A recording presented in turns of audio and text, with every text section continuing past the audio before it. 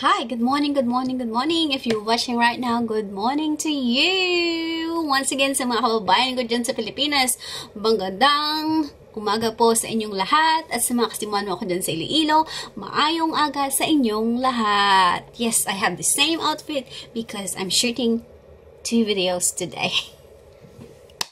I know it's been a while that I haven't, nabubulo na naman ako guys. I haven't uploaded videos because I've been really busy. That's why now I'm making 2. Alrighty. Okay, so once again to all my subscribers, thank you so much. I know hindi pa kayo ganyan karami, pero thank you so much everyone. And if you haven't subscribed yet, please hit the subscription button. Okay, thank you so much. So, this video is about what? Alright. This video is about getting to know myself. I've researched 10 questions that I will ask about myself. To these questions, I haven't read them yet. I haven't practiced. Hindi ko pinag-isipan yung sagot. Ngayon ko palang babasahin at sasagutin. So, if you like these questions, you can also use this to yourself. But so far, I know myself. I know what I want in life. So, tingnan natin. Okay, let's start. Kasi medyo mahaba-haba to. I will try to answer it short, every question. And to the point. Okay, number 1 question. What about myself do I like most? Okay, direct answer, my heart. As all of you knows, I have a soft heart. Hindi ko alam kung alam niyo yun. Pero kahit nandyan pa ako sa Pilipinas doon, marami nagsasabi na takot sila sa akin. Medyo maldita daw yung mukha ko. even my classmates here in Australia before, they used to tell me that they're scared of me. But then, guys, it's just the face. But I have a soft heart. I easily forgive. I can't really get upset for a long time, which is I'm very proud of. Hindi naman to the extent that they take advantage of. No, I will never allow someone to take advantage of me. Yeah? Alright, let's go to number 2 question.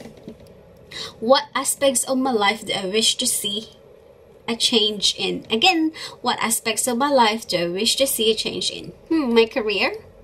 So now I'm working in an educational industry.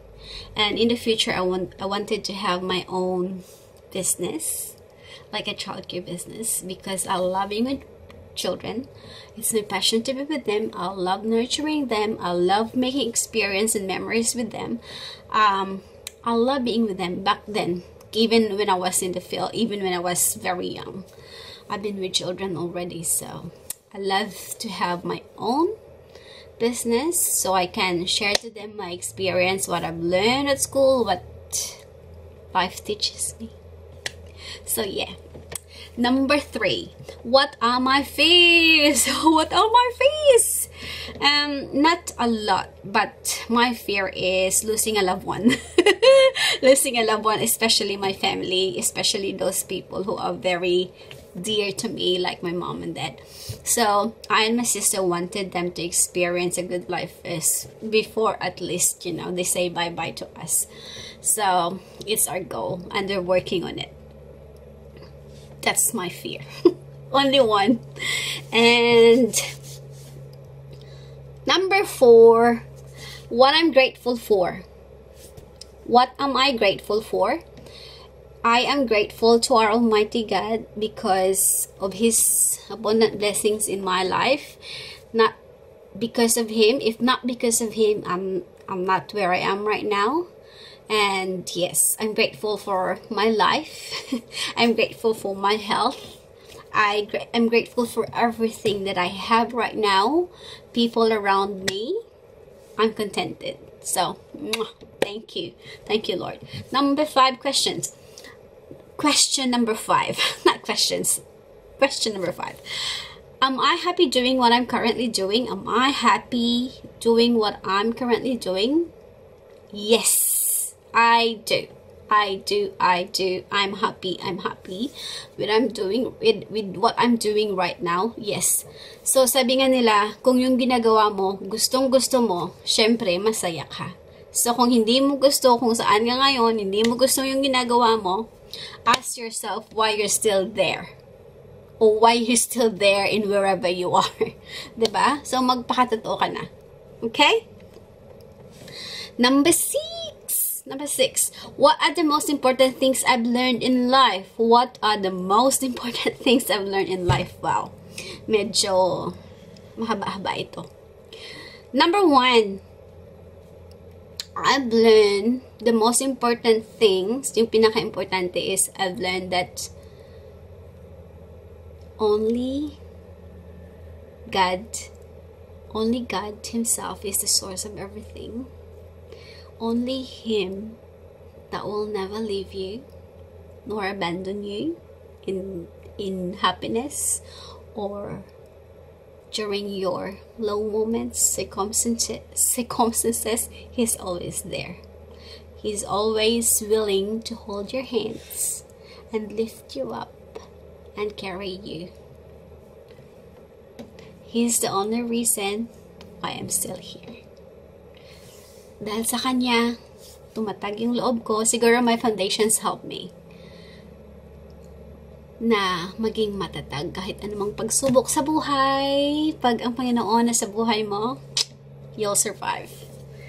Second, to be brave, to be courageous, to speak up.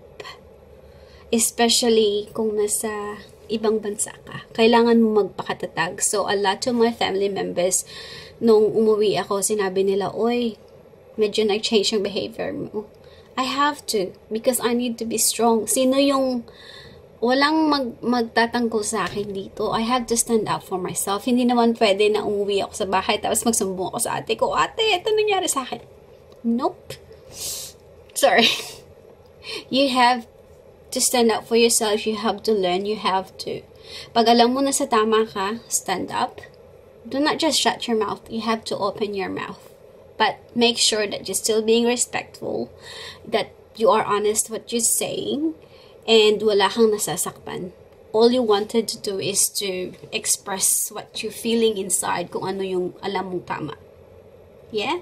So, honesty is good. Okay? I hate lies. Okay, dokie. Let's go to 7th question now. Who inspires me the most and what is it that inspires me about them?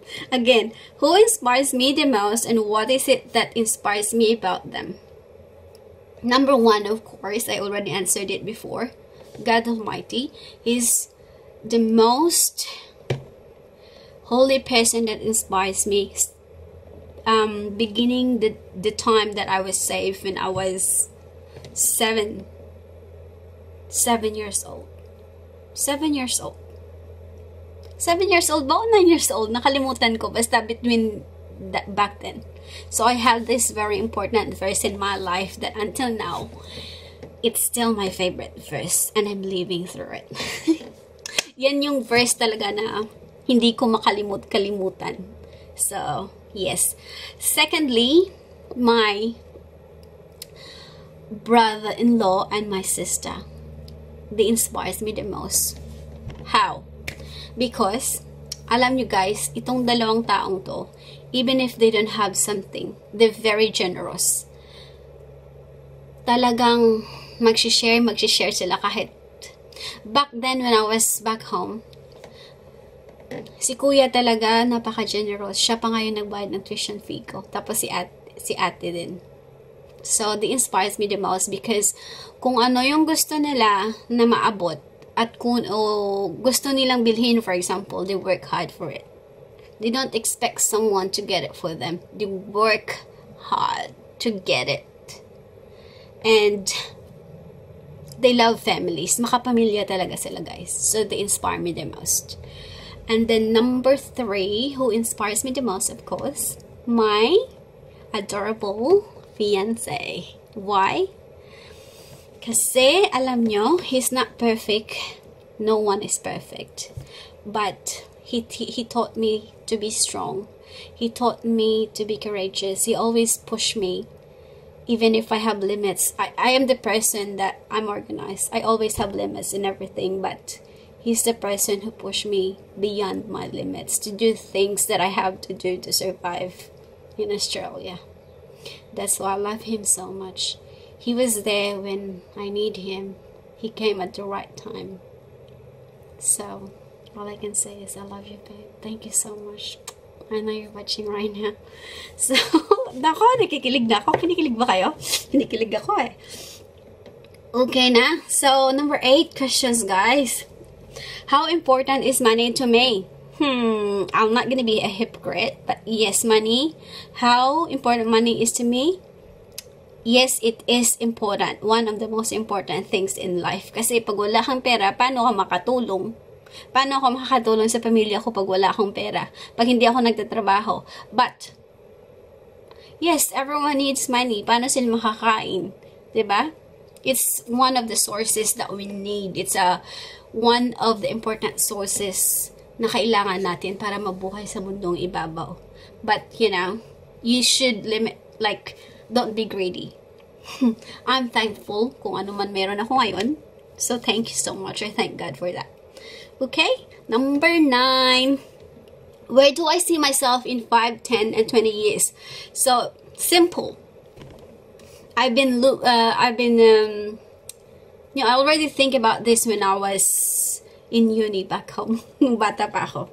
So, syempre, magkapamilya. Magkaroon na ng 2 anak. And I have my own business. Happily married. And raising kids. And may narating na ako sa buhay. Like, may sarili na akong business. 'Di ba? Para naman makatulong tayo sa buhay. Alam mo naman, yung aim natin, bakit ng ibang bansa tayo, is to have a better future. Dala na dun lahat. Diba? Pamilya natin. Alright, let's go to number 10. Last question na, guys. Yes, medyo maikli lang video na ito. What do I believe in?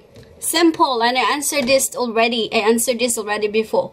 I believe in God. I believe in God that He is the source of everything. And I'm very proud that I'm very proud to tell you that I love God, and I'm so grateful that He came into my life. Because of Him, He changed me. Because of Him, I am where I am right now. Guys, you need to know that only God can change your heart. Whatever you do, wherever you go, always put Him first in your life. Okay? So, thank you so much for watching, and if you like this video, please like, share, and subscribe. Thank you so much for watching. Once again, this is Milona, signing off. Mwah! Mabuhay!